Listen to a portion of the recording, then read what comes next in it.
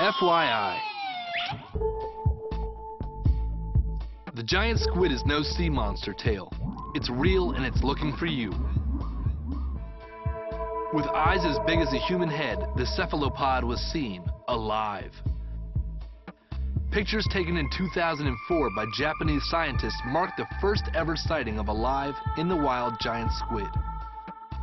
The beastly sea creature was found 3,000 feet beneath the North Pacific Ocean. It measured 25 feet in length. That's 4 times the size of man. Human close encounters with the deep-sea predator are rare, and little is known about the creature except for the washed-ashore specimens that barely measure up. But as scientists continue to study smaller squid, their 3 hearts, their ability to change color and texture, and their fierce cousin the octopus, the mysteries begin to unravel. Just how crafty and clever is this elusive giant? The sea monster tales continue, but at least now you know that this creature is real.